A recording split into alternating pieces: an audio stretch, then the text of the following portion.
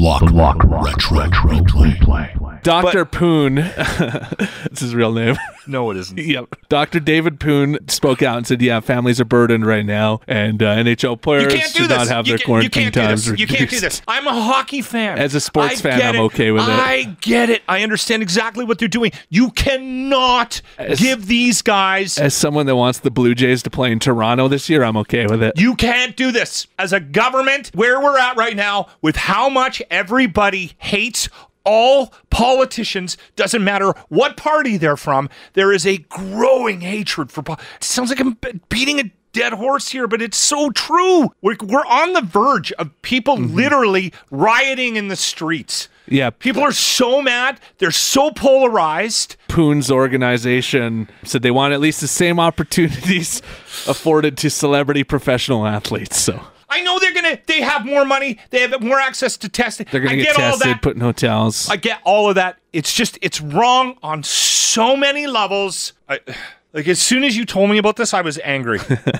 Well, yeah, you should try to tweet Dr. Poon and see if we could get him on the show. We can't interview a guy named Poon. How long have you been on the show, Grant?